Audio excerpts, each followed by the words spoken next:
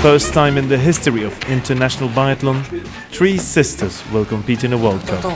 18-year-old Aita, 21-year-old Elisa and the 28-year-old Selina formed together with Latina Mayoruge the Swiss women's relay team. It was always kind of a dream and it seemed so far away, but now it's like, whoa, now it's time. Yeah.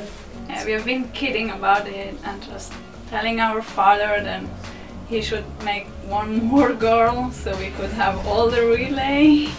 But how did it all start for the sisters? And one of us did cross-country skiing, and then once I went for a shooting and it was quite funny, and I thought, yeah, why not? I can try and start to train. And then the others followed me. And she had no choice because she got a rifle as a gift from us too. So she just had to start biathlon.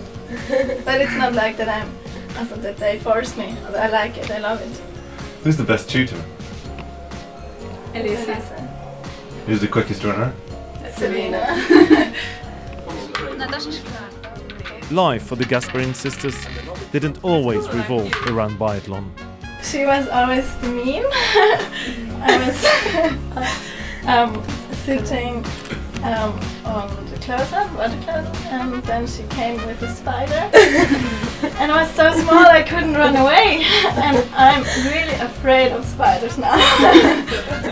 In other countries, because Switzerland doesn't have any. We have our dreams and dreams can become true. So just training and hoping. And hit the targets.